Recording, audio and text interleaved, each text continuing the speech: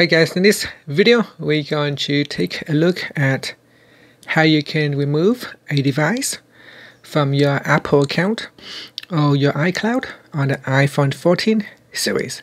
First, let's go back to your home screen by swiping up at the bottom of the screen. On the home screen, swipe across until you get to the app library. Now in here, go down and tap on the utilities folder. Then tap on Find My, and in here it says turn off airplane mode or use Wi-Fi to access data. I'm just going to tap on cancel for now, but in order for you to remove the device, make sure that you are connecting to the internet. Then tap on devices at the bottom. Now in here, tap on the iPhone or the device that you want to remove. Next, scroll down to the bottom. You can either tap on erase this device, or you can tap on remove this device and then tap on remove, and it will be removed from your Apple account or your iCloud.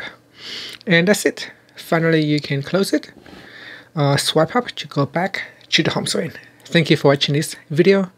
Please subscribe to my channel for more videos.